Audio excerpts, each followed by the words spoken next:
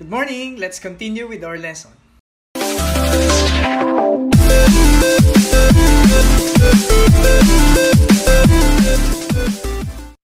For the comprehensive illustration, this is involving Ocampo and Associates CPAs. Our illustrative example since Chapter 5 will be going to a separate sheet. Okay class, so ito yung mga binigay na adjustment data, 10 for our Chapter 6 in the book that we are using. And this illustration involves Ocampo and Associates, the illustrative problem we used in journalizing in Chapter 5, and we'll be using it here in Chapter 6. For adjusting entries. We'll still be using it in Chapter 7 for the worksheet. So talagang nag-accumulate yung ating ginagawa. Okay? The first adjustment data that is given. Number 1. As of June 30, 2020, 4,000 of the office supplies remained unused. Anong tinutukoy dito sa adjustment data na to? Office supplies. So kailangan titingin ka dun sa transaction involving office supplies. Ano ba yung transaction na nakikita mo dun sa ating Chapter 5, please listen carefully, Chapter 5, involving office supplies. Anong transaction yon? Yung adjustment data class, this will not be given in chronological order. So, kailangan hahanapin mo yung transaction related. Sabi dito, office supplies. Anong transaction yon? It is transaction number 6. June 6, I mean. Okay? Dun sa ating Chapter 5. Ano ba nangyari nung June 6? Ang sabi, Mr. Ocampo acquired office supplies from Limpan. Ayan, office supplies from Limpan Commercial worth 7,000, issuing a promissory note due in 15 days. Paano natin ginornalize yon doon sa Chapter 5 natin? How was it recorded? It was recorded this way. Ang sabi natin, you can check your notes. Sabi natin, debit office supplies 7,000. Credit notes payable Limpan 7,000. Yun yung sinabi natin dito. So as of June 30, sinasabi ng adjustment data na 4,000 of the office supplies ay unused. Take note, you have already debited office supplies originally for 7,000. Ngayon, ang sinasabi, 4,000 na lang daw ang hindi pa nagagamit. So, anong implikasyon nun? Ibig sabihin, kung 7 yan dati at ngayon 4 na lang ang tira, 3,000 therefore ang nagamit. Question, again, what was the method used? Eto na, okay? Kung gaano mo kakabisado yung A1234 mo at saka B1B2. Ano ang involved dito? Is it A1234, B1B2? It is A3, correct? It is prepayment of expenses, office supplies. Okay. So kung A3 ito, ano yung methods available? Sana naaalala mo yung discussions natin. Ano? The methods available are asset method or expense method. So tanong, originally in-acquire mo 7,000, ngayon sinasabi 4,000 na lang. Anong method ang ginamit dito? It is obviously the asset method. Kasi makikita mo, nakadebit siya sa office supplies. So now, to correct this, how do you correct this? How do you adjust this, I should say? The office supplies is overstated sa kadahilanan na 7 pang nakalagay dyan, supposed to be 4 na lang. So the adjusting journal entry must be, ang credit mo ay office supplies. Tama ba? Babawasan mo ng 3,000. Correct. And the debit must be to recognize expense. So that is office supplies expense. And that must be debited. This is your adjusting journal entry on June 30. Okay? That is for June 30. Next, the office equipment is estimated to have a useful life of 5 years and 1,500 of the residual value at the end of its useful life is expected. This should be depreciated for 1 full month. 1 month lang ang hinihingi niyang depreciation. So, 1 month depreciation. So, ano ang related na transaction dito? What is the related transaction for number 2? It is the transaction on June 5. Sabi, Mr. Ocampo acquired office equipment on account from Dagupan Enterprise. That is 52,500. Okay? Office equipment, tinutukoy dito. Office equipment ang tinutukoy sa adjustment data. How was it originally recorded in Chapter 5? It was recorded as debit, office equipment, credit accounts payable for 52,500. So, depreciation for 1 month would be debit, depreciation depreciation expense, credit accumulated depreciation. So kung mapapansin mo dito, cost following the straight line method minus the scrap or the residual value divided by 5 years, makukuha mo yung annual times 1/12 kasi 1 month lang yung hinihingi. So 850 must be the amount. This is your adjusting journal entry. Next, number 3. The automobile can be used by the enterprise for 10 years, after which this can be sold at its scrap value for 10,000. This should be depreciated for the whole month of June. Ano ang transaction involved dito? Automobile ang tinutukoy. It is transaction June 8. Sabi, bought a second-hand automobile for business use from Dagupan Auto Center, issuing a 2-year promissory note for 250,000 bearing 12% interest rate and dated June 9, 2020. How was it journalized? Debit automobile 250,000. Credit notes payable Dagupan Auto Center 250,000. Ang hinihingi naman dito, depreciation also for the whole month of June. So, anong ating adjusting entry? So, same lang kanina dito, debit depreciation expense, credit accumulated depreciation, this time for automobile naman. Cost of 250,000 minus 10,000 divided by 10 years, that is the useful life of the asset, 10 years, okay, times 1/12 ulit kasi 1 month lang ang hinihingi. So, that is 2,000. Number 4, 1/3 of the retainer's fee collected in June 30 is considered earned as of today. Ano ang related na transaction dito sa tinutukoy ng number 4 adjustment data? It is what happened on June 30. Sinabi naman, collected in June 30. Nakalagay dito. So, nung June 30, nangolekta ng 1 month retainer's fee 30,000. Okay? Pero lumalabas, 1/3 na daw ang na-earn doon. How was this recorded ba? Itong June 30 na to. How was it recorded? In Chapter 5, it was recorded by debit, cash on hand, 30,000. Credit, professional income, 30,000. Tanong ko sa'yo, anong adjustment classification to? Is it A1, 2, 3, 4 or B1, B2? Answer? It is A4. Tama? Pre-collection of income. So, to recall, makikita mo dito, I would have to show you. Ayan, no? A4. Income collected in advance. Kung A4 yan, anong method ang available? Naalala mo? It may be the liability method or the income method. Next question. Anong method ang ginamit dito? You must learn to read between the lines. Hindi sasabihin kung anong method ang ginamit mo. But based on the journal entry made in Chapter 5, it was originally recorded using the income method. Tignan mo, it was not recognized as liability. It was credited to an income account. Therefore, income method was used. So, how do you adjust this? Nung June 30, ang sabi mo, lahat tong 30,000 ay income na. Yun yung sabi mo. Pero lumalabas, according to the adjustment data, 1/3 pa lang pala ang na-earn. So, sobra yung nirecord mo na 30,000. Sobra yung 30,000. So, babawasan mo. Tama? Paano mo bawasan ang professional income? It must be debit, professional income. Magkano babawasan mo? 1/3 pa lang pala dapat ito eh. So, babawasan mo siya ng 2/3.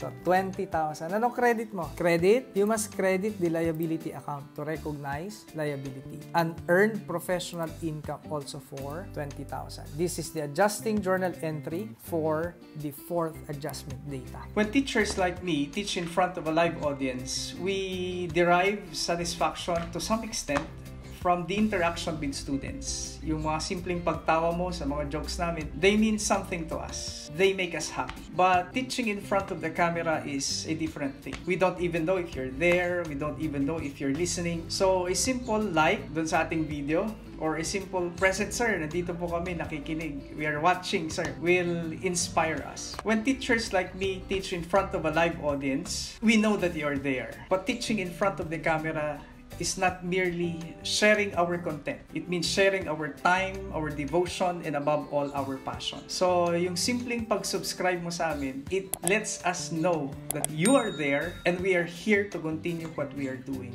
So, ngayon pa lang, nagpapasalamat na kami. Diyan sa yung subscription, it inspires us. It inspires me to wake up every morning, prepare discussion materials, and continue what I am doing. So, thank you so much. Please continue sharing and liking and subscribing. Thank you. Halfway through, number 5. 2/3 of the insurance premium has expired as of June 30. Anong transaction ang involved dito? The transaction that occurred on June 10. Okay? Insurance ang tinutukoy. Nung June 10, anong sabi natin? Paid 3,000 cash for 1 month insurance premium covering June 11 to July 10, 2020. So, lumalabas daw, 2/3 na ang nag-expire. How did we actually journalize this in Chapter 5? Ganito natin siya journalize, di ba? Debit, insurance, expense. Credit, cash on hand, 3,000. That was our original journal entry. So, ano to? A1, 2, 3, 4, B1, B2. Correct. A3, prepayment of expenses. Ayan o, expiration of prepayment of expenses. It is A3. So, if it is A3, anong method ang ginamit? It is the expense method, not the asset method. Kung asset method yan, dapat ang debit niya hindi insurance expense. Dapat prepaid insurance. Ayan. You must learn to read between the lines. So how do we correct this? Nirecognize niya ng buong buo. Lahat daw yung 3,000 expense na. Eh sinasabi sa adjustment data, hindi. 2/3 lang dyan ang nag-expire. Ibig sabihin, yung 1/3 ay asset pa. O, how do we correct that? How do we adjust that? Debit? O sige, gusto mo unahin yung credit. But the correct way, unahin dapat yung debit. But since insurance expense yung nandito, sabi mo sobra. So, babawasan. So, paano ba siya bawasan? Credit mo yung insurance expense. Ng how much? Di 1/3 kasi 2/3 pa lang dapat yung insurance na nagamit. And the 1/3 must be recognized as an asset. So, that is prepaid insurance. Also, 1,000 in amount. Okay? This is the adjustment. Debit, prepaid insurance, credit, insurance expense, 1,000. Number 6, 450 pesos is considered prepaid taxes. Taxes ang tinutukoy. Ano kayong transaction ang involved dito? It is the transaction occurring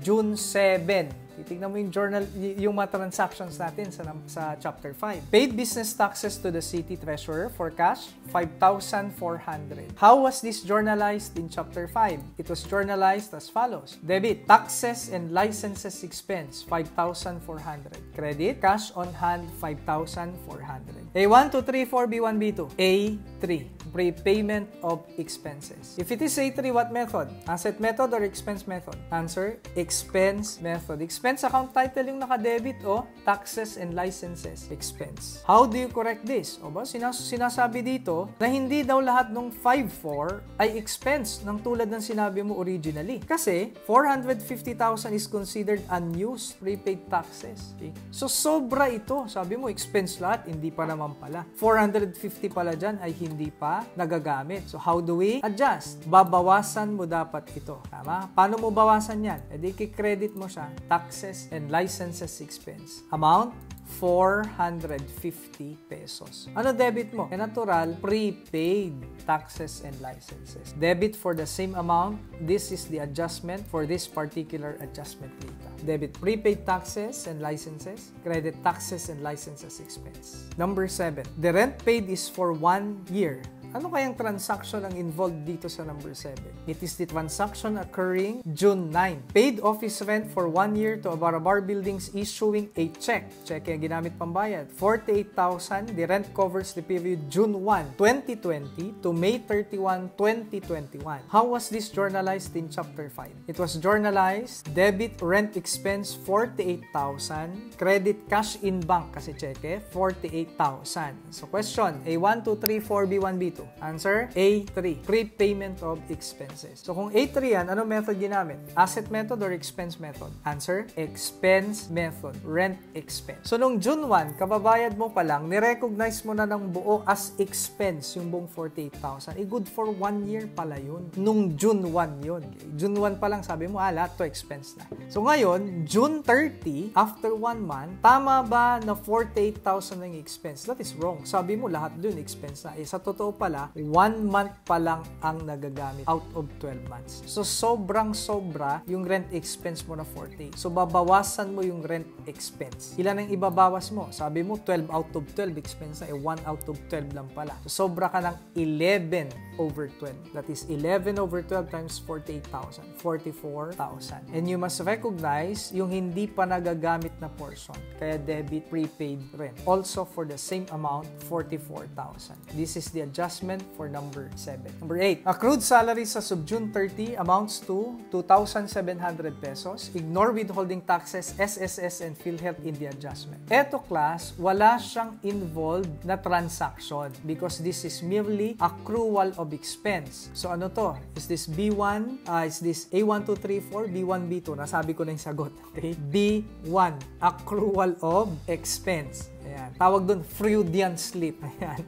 Nadulas ako. B1, accrual of expense. How was it originally journalized? Siyempre, walang related transaction doon sa ating chapter 5. So, ang meron lang tayo dito would be the adjustment. Simply, it would be debit salaries expense, 2,700. Credit accrued salaries payable, 2,700. That is for number 8. Okay, number 9. Interest on the note payable to Dagupan Auto Center should be accrued used 360 days. Yun ang sabi. So, ano bang related na transaction dito sa number 9? It is the transaction occurring June 8. Yung sabi, bought a second-hand automobile for business use from Dagupan Auto Center, issuing a 2-year promissory note, 250,000, 12% interest rate, dated June 9, 2020. How was this journalized? It was journalized as follows. Debit automobile 250,000, credit notes payable Dagupan Auto Center 250,000. So paano natin to i-adjust? This is accrual of expense. Again, kasi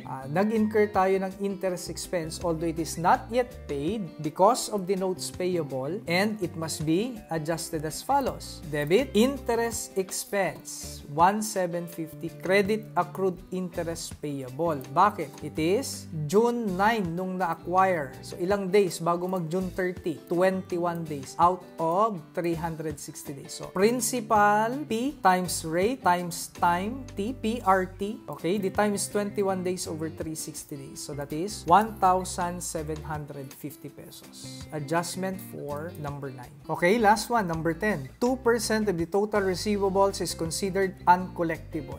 So class, ano to? A1, 2, 3, 4, B1, B2. Receivables ang tinutukoy. It is provision of allowance. Ito ay A1. Percent of accounts receivable, yung method na ginamit niya. So what is the related transaction? That which occurred June 9. Billed the following clients for audit work performed. Alpha, Beta, Catgas. How was it journalized? Nung binil natin, debit accounts receivable, Alpha Company 22,000, Beta Trading accounts receivable 30,000, AR accounts receivable Catgas Company 15,000, Credit Professional Income 67,000. What is the adjusting journal entry? The adjustment would be debit doubtful accounts expense, credit allowance for doubtful accounts, 2% of the 67,000. 1,340.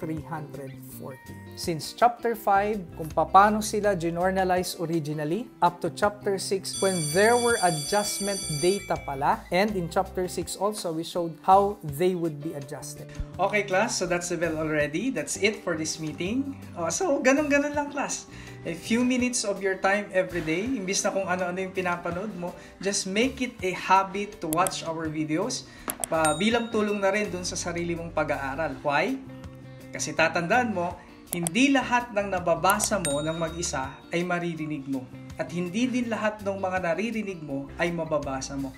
Tulungan yan. So with that, see you in our next meeting. See you in the next lesson.